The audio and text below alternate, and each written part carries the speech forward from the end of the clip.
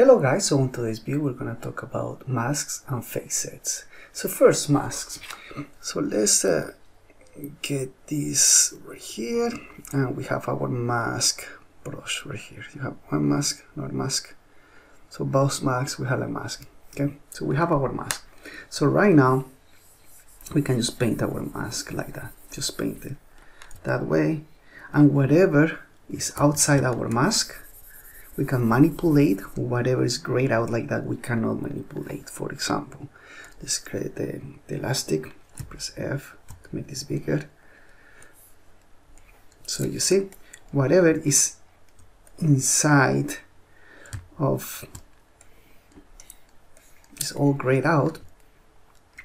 We can manipulate. Whatever is inside we cannot manipulate. Let's switch this around. So for example, if I press Alt Control I, I invert the mask. So whatever is not grayed out, I can just manipulate that. Let's go with this brush here. Press F to reduce the brush size, and look. You see, I cannot add anything right here, but I can add anything here. I can kind of like add a little bit here because it's soft. It's kind of like a fall off of the mask. But there you go. So that's one option that you can do masks.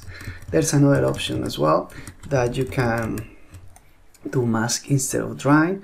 If you go to mask here, you have like mask lasso, mask box, clear mask. We can clear mask.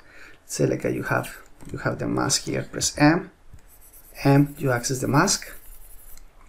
Control I, you invert the mask, and the other one is Alt. There you go. Alt M, clear the mask. So those ones are the shortcuts for it.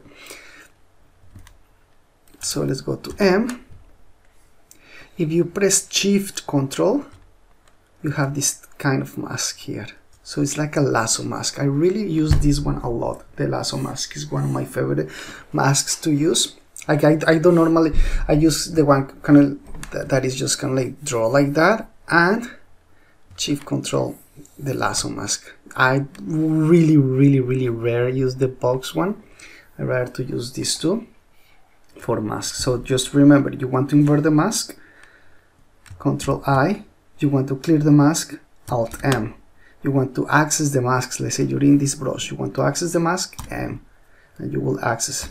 Press Control M. Sorry, there is no accessing right there. You want to access the mask, just press M, and you will be there.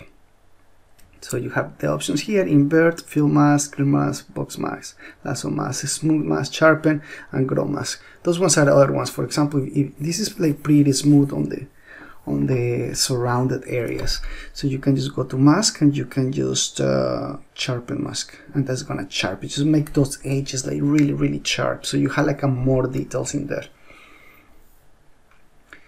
Okay, so we have it there. We have a grow mask. We can make mask bigger, become bigger and bigger, and we can do the same string mask. So it has those options, but we just, you know, M. So this is the thing. We have this mask. This one I use it a lot. The one that probably you guys are gonna use more.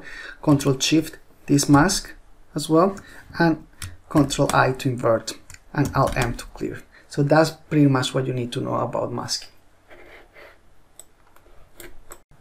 So we have another tool that allows us to isolate, to hide, or to manipulate or mask pieces of geometry of our sculpt that is called facets. So in these facets, they're super good in order to pretty much like to hide, and you focus on just specific parts of those geos. For example, we have like paint facets right here. We can just paint all of these. You see, so you have like all that painted. Let's turn our symmetry here. See this one. I think it's there. Okay. So you see, you can paint your facets just like that. Paint your facets, and there you have facet right there. You see that it changed the color is because every time that you move or paint over, you have a new facet. But if you want the same color, you're just gonna hover over and press Ctrl, and now you have the same color. You see, I hover over here, press Ctrl, and I have the same color of facets. Okay, so that's super important just to know, because let's say hover, there you go, and I have all my facets ready there. Because if I don't do that, look, I start painting a new facet, and that's gonna create problems. So for example, you kind of like finish painting this, and then you're gonna have right there. Okay, there you go. So I have my facet, and then you want a new one here. So in this case, you're just gonna start painting your facet right there. And if you paint your facet right here, like it's just gonna go over. You see that right now, because I release my mouse, and now there's another facet. So I'm just gonna hold Control, hovering on top of this color, and so I can get that facet done. There you go.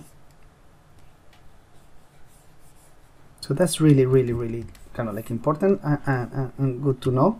There is another option that you have the box facet that you just box like that. It's kind of like a box, pretty much a facet. So you have like those options. Also you have, if you press the W key, you have facet from mask, show all, invert visible, and facet from visible. Okay, so those ones are options that it can give you, show all facets, and just with that W key. So there you go. So let's say that you guys have a let's do a facet of the head right there. Have a new facet right there. If I hover here and I press the H key, look, I isolate the face set, and I just can make sure that I'm just, you know, getting like a good details in there, or even I can do with the mouth as well, or just the eyes if I want to kind of like get that facet as well. You know, like press H again, and look, it's isolate. You press H, you bring everything back. You press H on top of the facet you want, you isolate that. So this is super useful in terms of hiding and trying to work like a more concentrated areas. So press H as well. Also, you can have this, you can do a mask as well here. So let's see, let's have one mask brush, so I can just mask this. Let's see, just mask this part all around, and you see that then you can press W and facet from mask, select that one. Look, you see, so you can just mask and create a face set from that mask, so which is super useful as well. So you can either draw it, or you can already have like a mask of something and then create that mask as a face set. So there's another option. I'm just gonna get rid of the mask, Alt M to get rid of the mask. So there's another option that you guys can have. For example, you go to brush and auto masking facets. So what it does, you brush auto masking facets. So what it does do is that you can sculpt in that facet. For example, let's see, let's take the grab, this one. Let's make this bigger. And look, if I go here, that's just gonna move, just moving everything. But so you have to select first your brush, and then go to auto masking facet, and now look, you're just moving just that facet, that's all. Now you're just moving this one. So that's super important. Let's say let's create another facet right here in this one. So let's paint this.